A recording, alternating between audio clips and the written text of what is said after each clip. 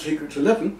I haven't been doing, I haven't filmed for a bit now, but here are a couple of the previous paintings from the new Secret series, which I think you'll enjoy. And now we're going on to this exterior cafe one, a larger one, with the sponge rollers and with brushes. Okay, I'm going to start off with my 1-inch spun roller. Just damp it a bit at first. If you make them too wet, then the paint can trickle all over the place. So when you first use the roller, or if you've washed the roller, make sure you dry it off with a paper towel. Just so you want the surface damp, that's all, so that the paint takes. But too wet, and as I say, it will trickle down the painting. And then, I'll just show you this just the once again. You've seen it in many of my past films, but we come down to my palette of paints. And as you see, I keep quite a variety of colours. I'll take a nice big brush and mix up the paint that I want. In this case, I'm going to start with alizarin crimson. And don't add too much water, just enough to get it flowing. And of course, when you first use it with a new roller, it's going to take a bit more paint later on. And the trick is to roll the roller through the brush and the paint. Now that's a fairly thin mix, and we can build it up just like we can build up a watercolour by putting one layer over another and making the intensity stronger and stronger. And then I can add other colours into it, the different colour hues, the warm and cooler hues of, say, cadmium red, which is warmer, or we might go to a bit more burnt sienna or something like that, depending on the warmth of the red as we go along. And build up these background shades here of these umbrellas, parasols first of all, so wherever you see a colour you use it. So if I've got that colour here and it's working anywhere else, then I will use it elsewhere as well and build up the picture just like a jigsaw. That is the point. I do call this my jigsaw method because you put one colour in the right shape, in the right place, relevant one to another. So we take the right colour, we place it wherever it is all over, in the right places, in the right shapes, relevant one to another, so that we know that the colours are correct as we go along over the whole painting all of the time. You don't just finish one spot. So if I start here, I want it fairly heavy, so I'm going to work the roller fairly heavily over this at first. And if with acrylics, of course, they dry so quickly, if I give it a little bit of time in between doing these strokes, I can go back over it again and make a darker tone. So at the moment it's very thin, right down here.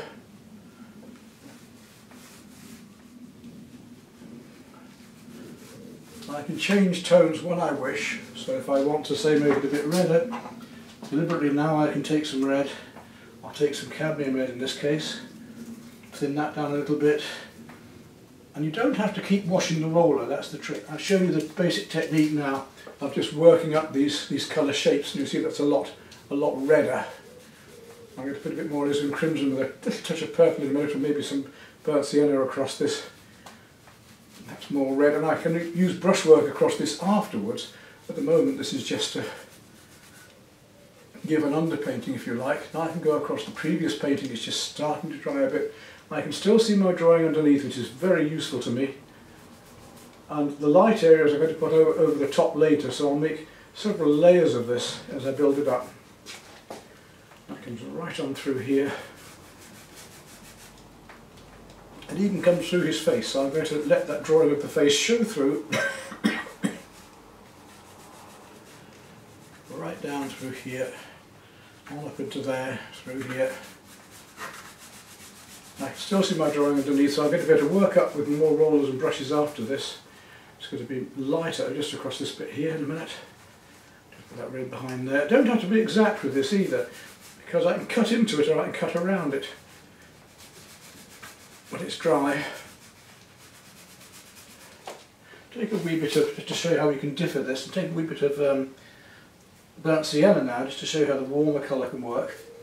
And then I'll add some purple into that. This is just to give you an idea of how you can vary these colours as you go along. Now that's a lot browner, and I'm just working it into the semi-damp paint at the top here. Subtle changes that we can make with the sponge roller. You can do it with a brush, but it's very, very different the effects you get with the sponge roller. It's quite fun. I'm going to go a little bit thinner across there just to show that bit there. As I say, this bit's going to be a lot redder in a minute. I'm just going to put this deeper brown red in first before I do the more cadmium red, bit of orange perhaps. I can put details in later. It's amazing how you can use the edge of the roller as well, not just the flat of the roller, to control this. Now you see I've been using the flat mostly, but if I use the corner of the roller I can come up into quite a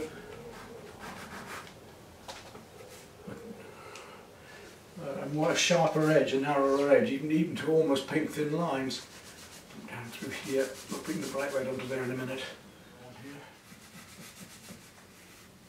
And where else is this colour? Is it anywhere else? Well, while you've got it on your roller, like I say, you want to use it. In fact, it's going on with the woman back here. You can rub with the roller, look like this as well. Giving you a few techniques before I go on to the high-speed filming. You can rub with the roller as well as roll with it to get these effects you might want. Go through her face here. I'll put lighter colour on there later. Her hair here is quite warm. Jigsaw method then, my jigsaw method of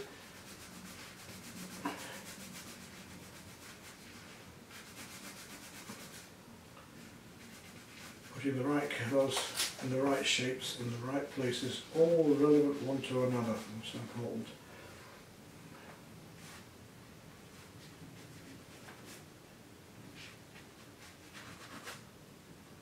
Use your finger if you need to smudge, no problem. Anything that works, you do it. Don't worry about... there's no rules and regs of this, it's just whatever works, do it. Some things in painting don't work, so fine, but there's always exceptions to the rules for nearly everything.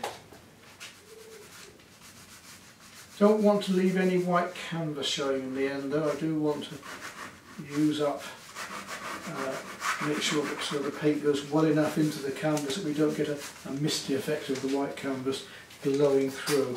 That's not a good idea. You see these lovely effects we can get by variegating the paint on the roller. You don't have to even roll the paint on evenly onto the roller itself at first. You can get a slight difference in mixtures on that if you wish, so it doesn't go on just flat. And gradually, I haven't had to wash the brush yet, we can gradually vary this colour. I'm going to put leaves over the top of this afterwards. All I want is an underpainting on here at the moment. Quite thin. See my drawing underneath. You can see where I've gone over an area there, like watercolour, so I get twice the thickness of the intensity of the colour. Different directions as well to give the feeling of texture and dimension and space and form. Don't just use it one way all the time. Feel your shapes, as you should with a brush. I mean, if you're painting, you should be making the marks about the object you're painting. Even with a brush, you feel the surfaces in perspective or around, or a bit pinker now, a much lighter magenta. There's a base coat here, which I'm going to work over. I like to work from my mediums down to my darks and then up through again to from my mediums to my lights. So I tend to finish with the highlights.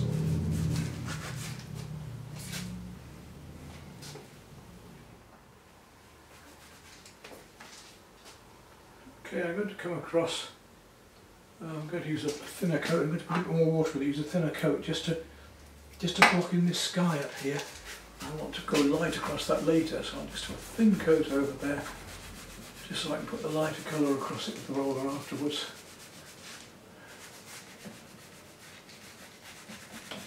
I can see what I'm doing because I can see the drawing through it still, and of course if I go one layer over another it's slightly darker in tone anyway. Right, now I want a much richer, more orange red, so I'm not going to bother cleaning the roller, I'll just clean the brush. And I'm going to take some cadmium red, which is much warmer than the other red you've just been using. Mix that up on here with a little touch of cadmium orange into it just to really get it a bit more lively, and roll my roller through it again, through both the brush and the paint. Let's see what we get with that. So we should now get a lovely rich orangey red. Look at that, you see, lovely, isn't it? And you see where I'm going over the paint and where I've been before, you get a completely different texture. I can just drag that in, get some more of that. It's a lovely colour. So this is cadmium red with a wee touch of a deep cadmium orange. Coming texturally into it and over it and around it. Give me quite a lot of this colour I can see up here. It's rather fun. You can see it now working against the colour hues of the burnt sienna and the alizarin crimson from earlier, and the deep cadmium red going towards magenta. And it links together, it starts to hold together more as one colour comes into and over another here. Don't want it too thin, I have to get some heavier paint on. I do like the different textures of paint one can get with the roller and the brushes as well. So I may well slab in with some flat brushes here later too, to really get the feeling of surface and dimension and the more abstract or contemporary feel of the paints. We're not just doing a copy of this by any means, it's completely different to the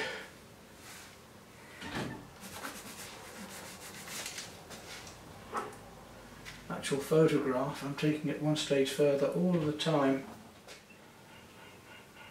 And I shall put slabs of paint over that more later. It's just to get the undercoating and this effect of light that we've got here.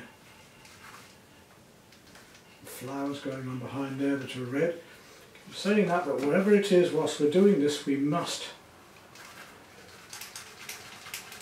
put the colours wherever they are at this stage. The darker and lighter shades. I'm going to go back to my alizarin crimson in just a second and put some of that back into here before we start on the greens and all the other colours that are so beautifully orchestrated down here. So, back to the alizarin.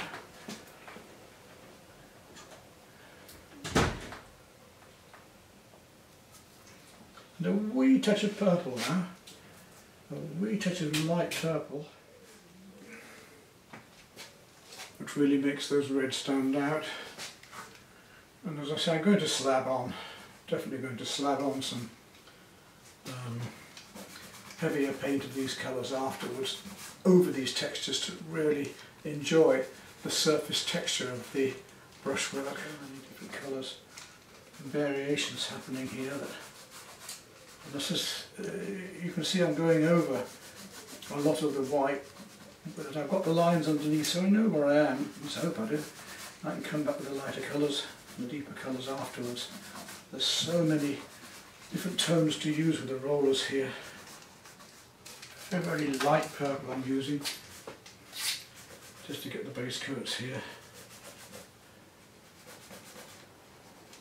Watch where it comes. I say if it comes into another colour, it's all going to hold things together. It gives a unity. If one colour comes over and into another. But do remove the white of the canvas, don't let that white. You could always do a coloured ground, of course, if it came to it, but don't let the white misty canvas come through as a texture. It's not a good thing. I'm adding a little bit of a very pale cerulean to it now, just to get a slightly lighter purple just here. The lights have got to go over this as well to bring these surface shapes out. Light up. A lot more greens to go in here from the trees in the background. Got palm trees all the way along here. It's a bit like the porquerolles from Provence that I was doing. You see the lovely effects I can get now by not beating the roller too even when I put the paint on. I deliberately want to get feeling of some mottled background as the greens are going to come across in a minute. And we can get rid of these last bits of, these last vestiges of white soon. Let's just put that colour in there, even though it isn't going to be quite the right one yet, just to cover it. Now we can start to look at the other colours that are going on, and I'm going to add a little bit of, I can see wood for trees, I'm going to add a little bit of green to it. Same colour, just going to take a little bit of an emerald green, run the roller through that without cleaning the roller.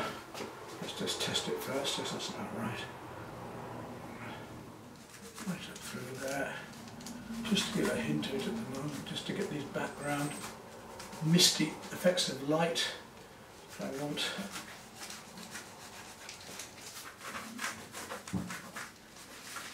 Very fluid way to work. In fact, although it's not a lot of fluid on the roller, it's just that way we can pull across things and link them together that's so lovely. You can see where the snowy effects of canvas that I haven't quite covered enough are now starting to show through, and why I was saying do make sure you cover the canvas because of that, otherwise it will make a mess later. Yes. I have to take my own advice at times. I've been a little bit thin in places here and the canvas is showing through a bit, which I do not want that white canvas showing through that misty effect. I really don't. Here, for instance, it's doing it. I can always use a thin wash of acrylic to deal with that. And now, as I was saying, we need more purple in it, a bit more warmth. I'm going to take a bit more alizarin and a bit more of the purple. Not too dark a mix yet, it's a mid-purple that I've used here.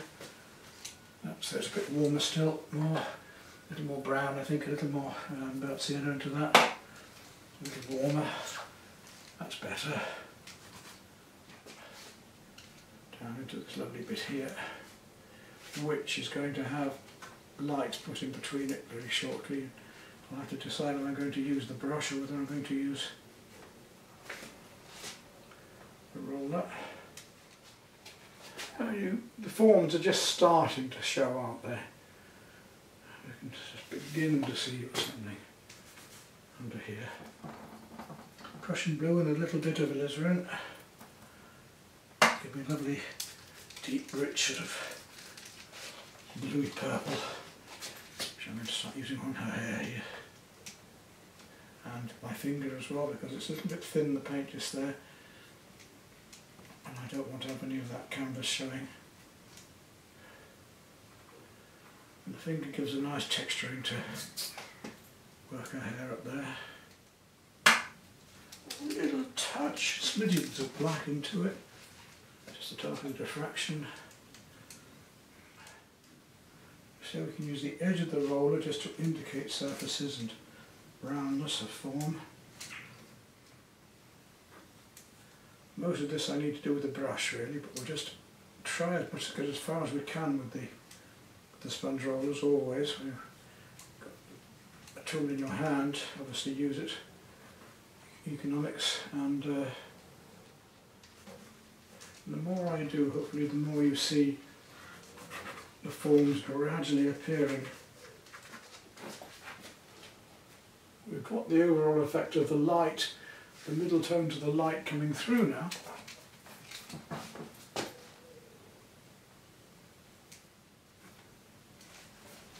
Okay, that's it. Wherever the colour is now, let's look and make sure we get it in. So we've gone down towards our darker tones, so a little bit darker yet, not too much more. I think I need to put the blues a bit more now. Got some lovely purple blues and greys going on over here. Let's have a look at them. Some of them not easy to mix. I'm trying some very, very light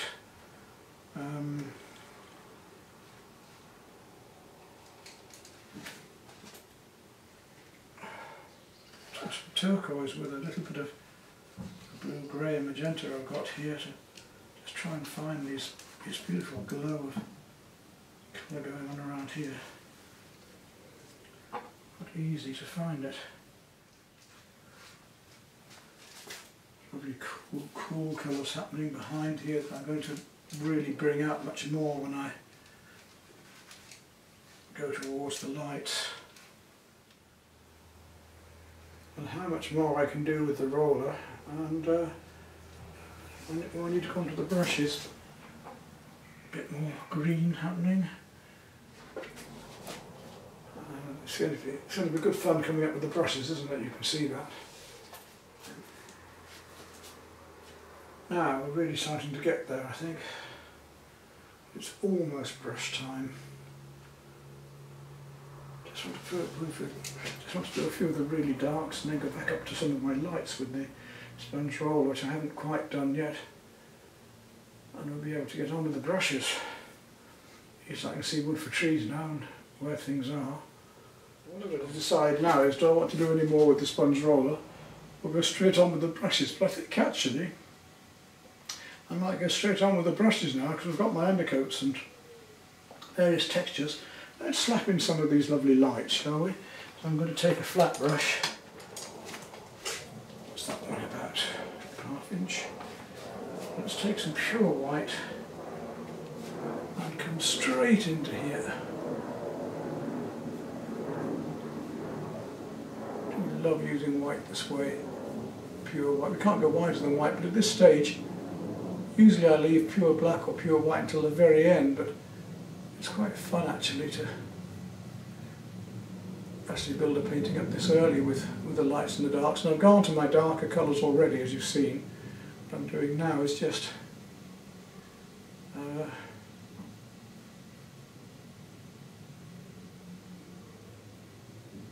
going immediately right up to my lightest. You can cut around these forms. We don't have to completely paint out the background. If we don't want to, we can just leave that just glowing through in places. And I can slap more paint on whenever I like. I'll just build this up first. A nice big slabs of strokes of paint, nice painterly marks. Because we're going to have some lovely pink coming in there in a minute, some flash pink I'm going to use. Right up to the other end of our tones, not our hues, our tones. With this, and we'll just find these lovely lights a moment. And already you can see this lovely shape. This is why I chose this, put this composition together. It's a composition I've made up, it isn't an actual cafe. It's one that I've been a composite I've made up.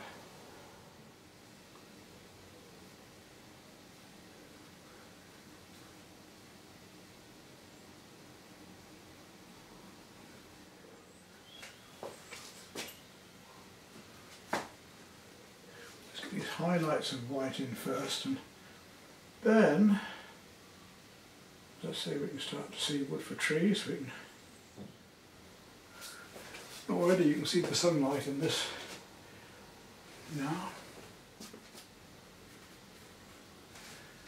Now there's a lovely pink. I don't know whether I want to make it too bright. Let's just have a look at this, see what this does. It's going to be light enough actually. It goes to a blue pink as well anyway, this. So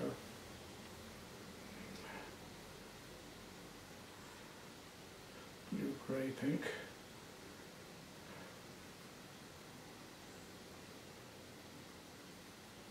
Bring some of that into there. Painting with light, painting with highlights is a lovely thing to do.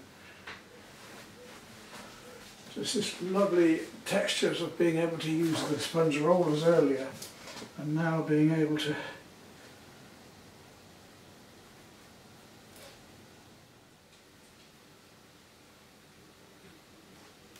some warm pink here as well.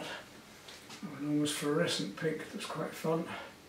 can use in places to really enhance these. And talking of which, I can now come back with and start to look at these delicious stripes and things on her jersey here.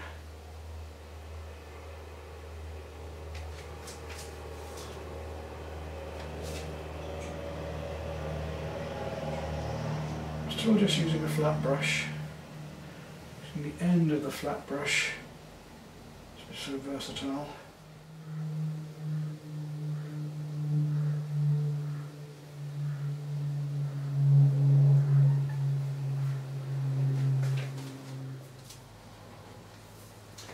And let's see about any slabs of paint we might be using up into here to really bring this out. Really nice big thick slabs of fresh paint.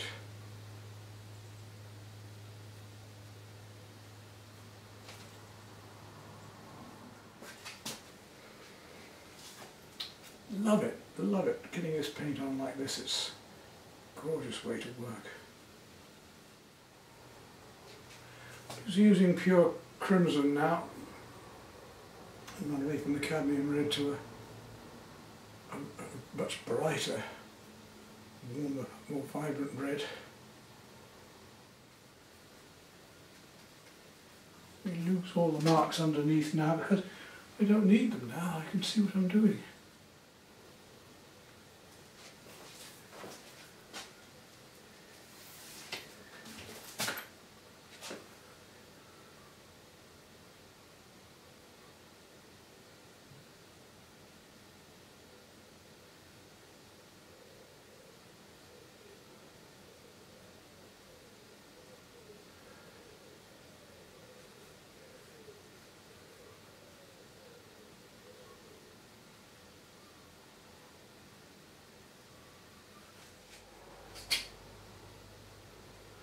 So now it's just really the pleasure of gradually working up and building up these beautiful, beautiful colours. Prussian blues and deep sap greens and so on. And so I'm trying to stay with the same flat brush most of the time, just to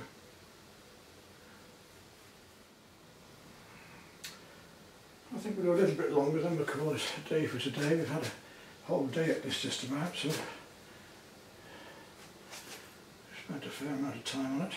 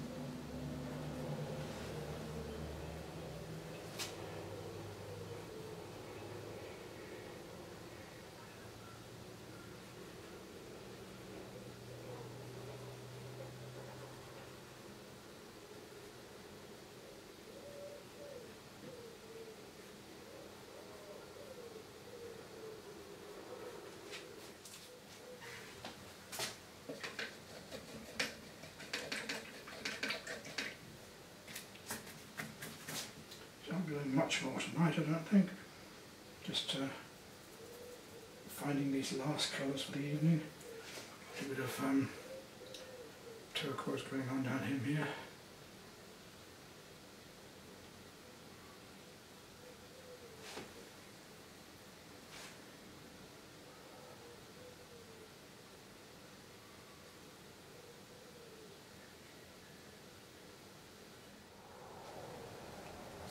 I think we're almost there for this evening.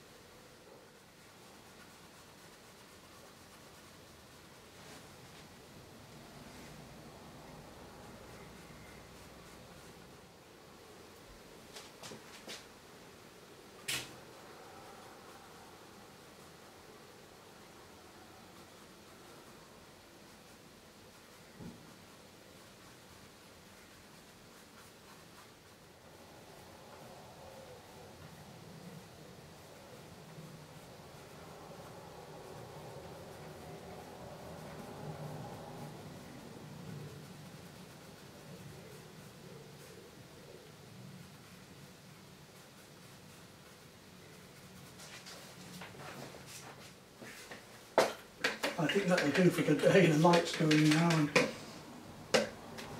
I'm feeling a bit tired, so I will call that a day for the moment. Okay, well now we have day 2 at this.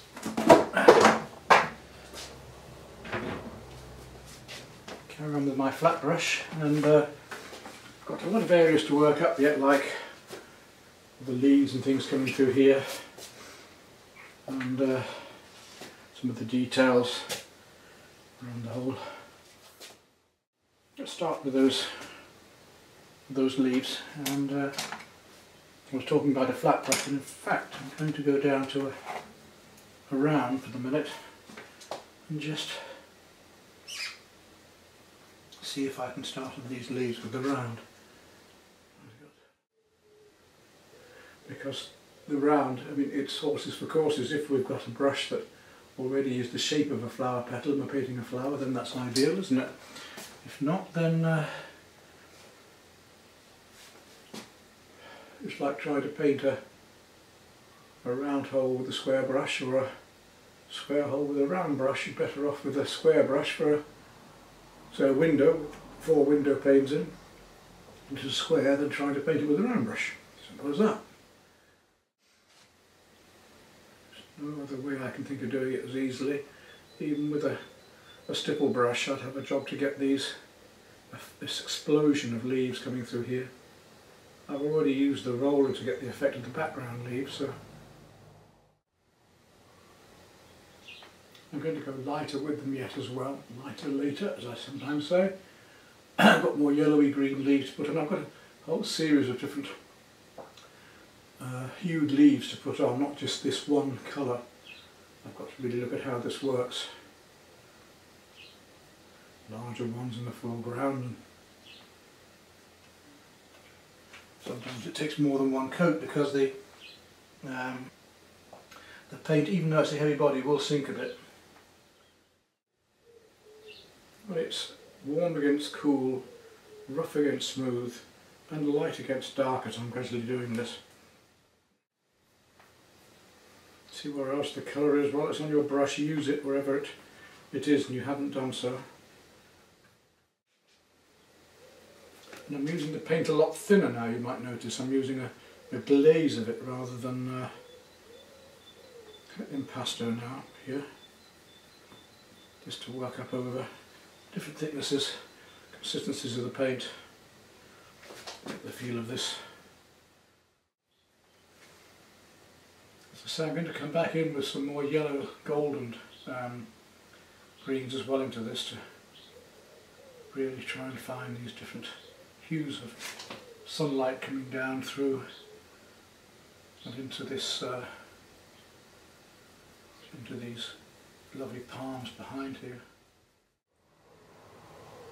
Dropping back, now if I start to add some much more yellowy, bright yellow green here now to really start to try and get these bits of sunlight happening on tops of some of these leaves here. You could make this colour with lemon yellow and some cerulean, or a bit of cerulean, a bit of turquoise if you wanted to. It's a much warmer, more yellow, brighter, more acidic green. Just keep working on and working on these little bits of the light shining through until we get them bright enough.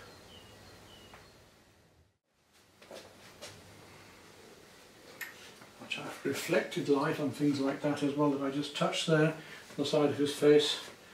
We've got reflected light going on down into here as well as these. So these colours will be reflecting all over and through.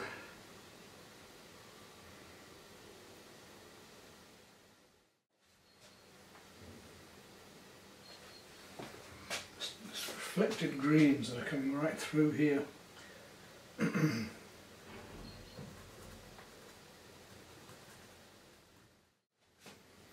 gives the whole thing much more depth. Really got to look for colours all the time here.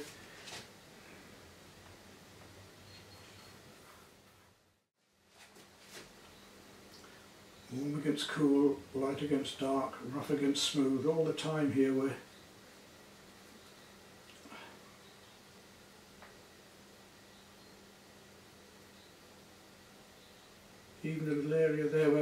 becomes as important.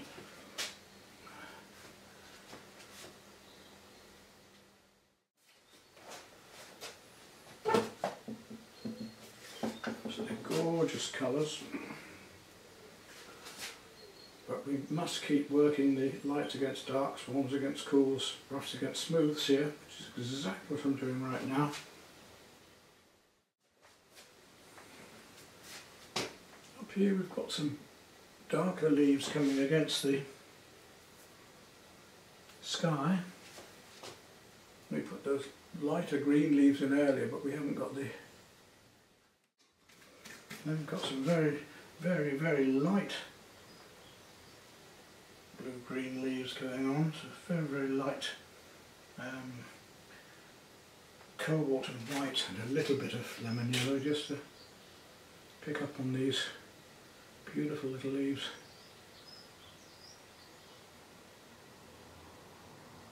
They're reflecting the sky right down through here.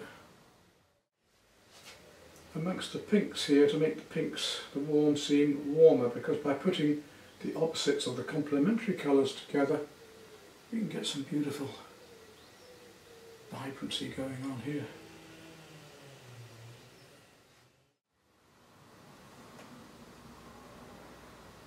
You see how those opposites, warms and cools, work well together now to give the shimmering effect of light.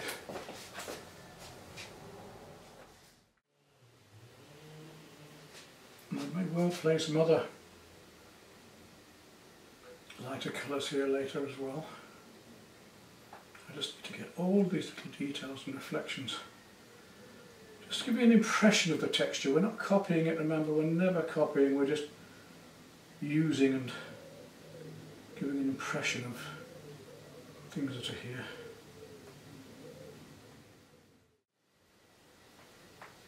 I can just keep building up these details bit by bit.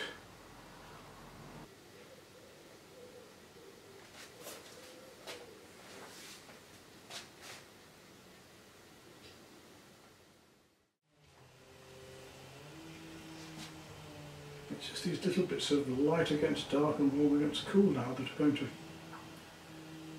bring out these shapes and textures.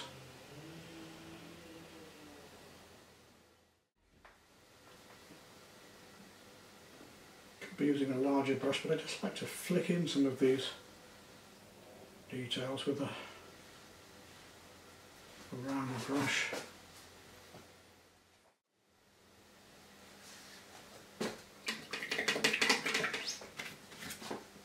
I'm gradually finding these strange and weird colours that are in places here.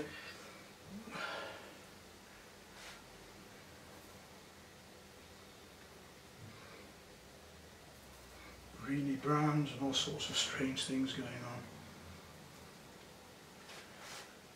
And in the shadows. There's a lot happening in a painting like this that you can just skirt over and give an impression of, or you can gradually work up as far as you feel it's necessary.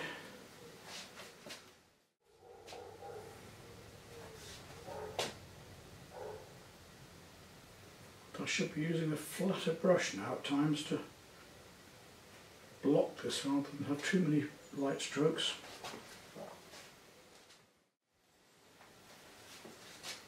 Come back up here and just warm up some of these little bits of light.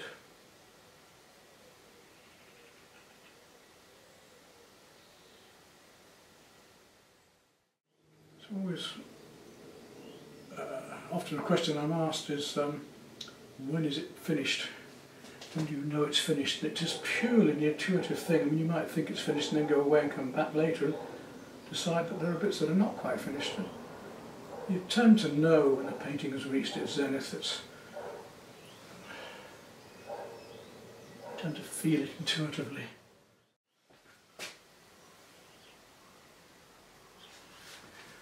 Over here to the darks that are against the lights here.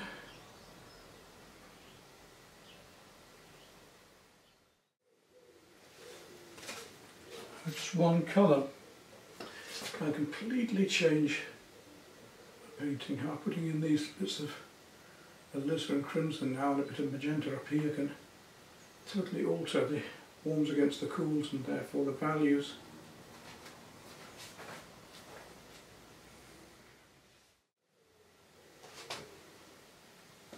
Using a dark magenta now as a foil against some of these warmer colours to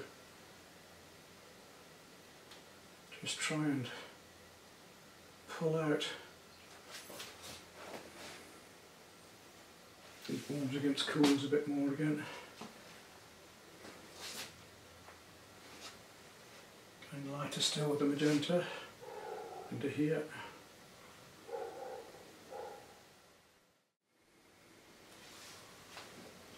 Keep working at it until we really feel we've achieved the colours we're after.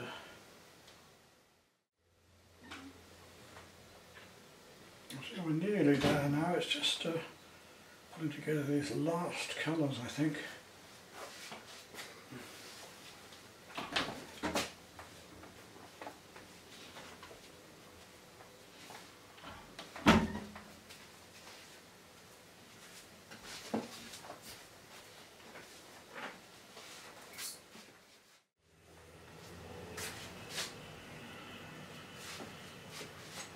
So we're just going to finish off now, I think. A few dark lines here.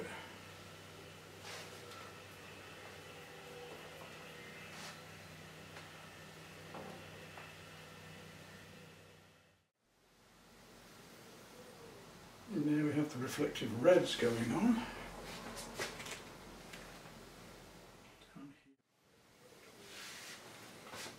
This in the corner, I don't want to bring them out too much, that's for sure, but we do have to just try and make them appear to be perhaps a bit more than. That's what we can do. Trying to always do the maximum with the minimum, so it's a matter of trying to get the feeling of this cup with as fewer marks as possible. Not it looking too crude, which it does at the moment. I need to bring it down a bit, I think. Just fiddle around a little bit, they don't want to fiddle around too much, that's for sure. This is a bit of touching up here and there that requires a bit of work, I think.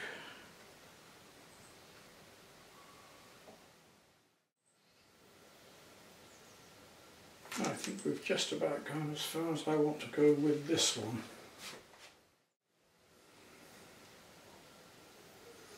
There we go. Now where to sign it? I don't actually think that signing it this side is such a good idea. I might well sign it the other side.